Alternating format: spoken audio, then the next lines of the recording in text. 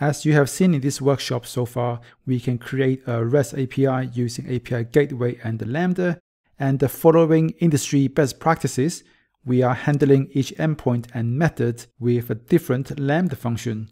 But as we've discussed in the API Gateway versus ALB lesson, API Gateway can be quite expensive when running at scale.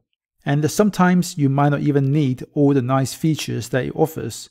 And over on Azure and the Google Cloud Functions, it's possible to add a public, non-authorized URL so functions can be triggered directly without needing to run another service. This was an often requested feature to the Lambda team, and in April 2022, AWS introduced a new feature to Lambda called Lambda Function URLs, which does exactly that. It lets you create a public-facing URL that can be used to trigger the Lambda function. And the URL looks like this, and any request to this URL will be passed to the Lambda function behind it, along with the HTTP method, body, etc., as well as any relative paths that you have included. This lets you build an entire API using a single Lambda function without needing API Gateway in front of it. And this pattern of building a whole API using a single Lambda function has been around for a while and is often referred to as Lambdalith. But before the introduction of Lambda Function URLs, you typically had to use API Gateway in front of the function and use a greedy path to route all requests to the API to this single function. And you will typically use REST frameworks such as Express.js or Restify to handle the requests inside the Lambda function, including handling the request routing and maybe some cross-cutting concerns such as authentication. But as I've previously mentioned in this workshop, it's best to let API Gateway handle authentication and authorization so that you don't incur costs for unauthorized requests. But in this setup, you are still paying for API Gateway, which again gets expensive as you scale. You can of course switch to ALB at that point, especially if you're not using any of the API Gateway features anyway. But that is still an extra cost on top of the Lambda invocation costs that you're already paying for. So with Lambda Function URLs, you don't need to run API Gateway or ALBs at all, and there's no extra cost for using Lambda Function URLs, which makes it the most cost-efficient way to run an API using Lambda. In terms of authentication and authorization, you can either leave the whole API public and not authenticate it at all, or to enable AWS IAM authorization, so the caller has to sign the HTTP request using their IAM user or role, which also needs to have the permission to use the specific function URL in question. Mind you, this is an all or nothing choice that affects the entire API. You can't choose to use a different method of authentication and authorization for each endpoint.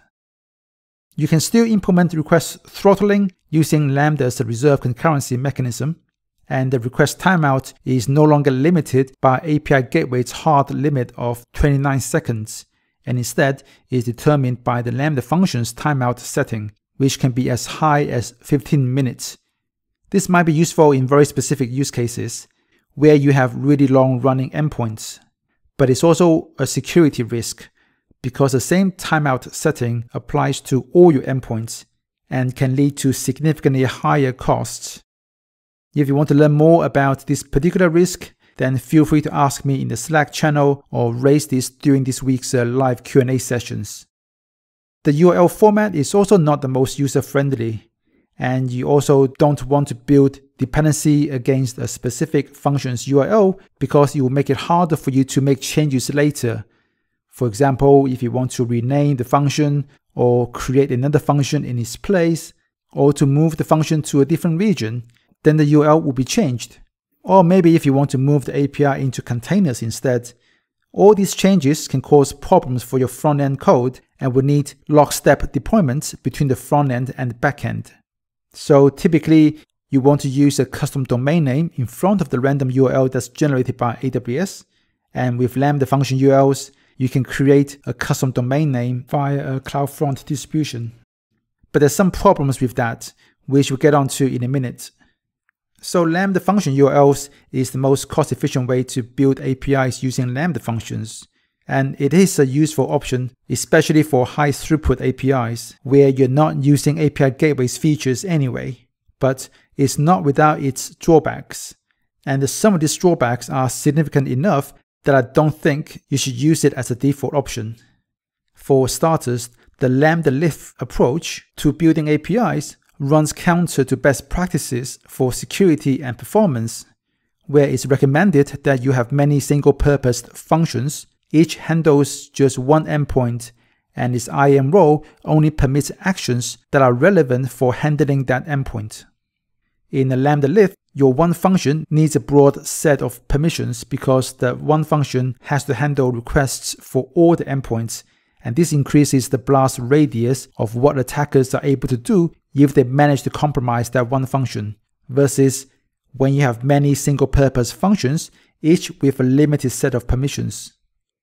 Similarly, in a Lambdalith, the one function needs to have the dependencies that allow it to handle all requests, and having to load more dependencies during function initialization is going to increase the cold start duration. Imagine if your API serves both server-side rendered pages as well as JSON data, then endpoints that don't do server-side rendering will still be negatively impacted because they still need to load all the dependencies for server-side rendering during cold start.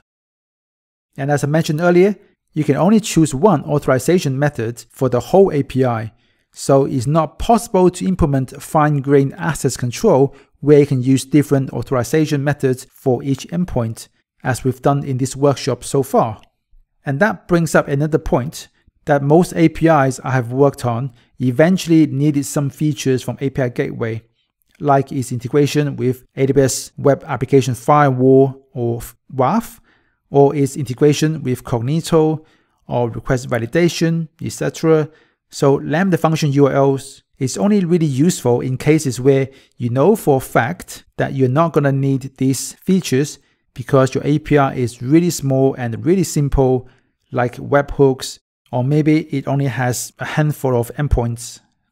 And although you can set up a custom domain name using CloudFront, there are also problems with this approach because CloudFront's default behaviors are set up for caching, not for API routing, and you will likely run into some hard to debug problems.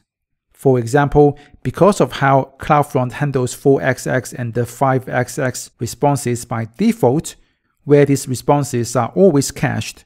So if you're not careful and you forgot to include the authorization headers as part of the cache key, then users can get unexpected 4xx errors just because some other user got a 4xx response from an endpoint. So setting up custom domain names with CloudFront can be tricky to get right, but without it, you will create tight coupling between the front end and the Lambda function's URL, which is randomly generated, and as I mentioned earlier in this video, can cause all kinds of problems when you want to make changes to this implementation detail later. So then, when should you use Lambda Function URLs? Like a lot of the recent Lambda features, it should be treated as a solution to specific problems, just as a medication is treatment to specific illnesses, and not something that you should be consuming every day.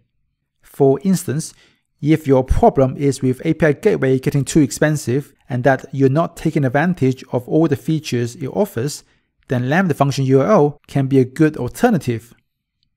Or if you're running into API Gateway's 29 seconds timeout limit, then you can work around that using Lambda Function URLs, but as I explained earlier, this can potentially open up other security risks. So another way to get around the API Gateway's integration timeout limit is by using an architectural pattern called decoupled invocations, which you can read about in the link on this slide. The best use case for Lambda Function URLs, in my opinion, is when you're migrating an existing API from, say, EC2 or containers or on-premises, because you want to take advantage of the scalability, the built-in redundancy, and better security that Lambda offers, but you don't want to re-architect your entire API right away. Then this Lambdalith approach using Lambda Function URLs is a great step to get your foot in the door and start getting some benefits from using serverless technologies. And then you can gradually re-architect your application to take full advantage of what serverless can offer. Maybe using things like the strangler pattern to migrate from your old monolith API piece by piece. So that's my take on Lambda Function URLs and when to use it. If you want to read more about how it works and how to use it, then check out this blog post I wrote on the Lumigo blog. I'll see you in the next lesson.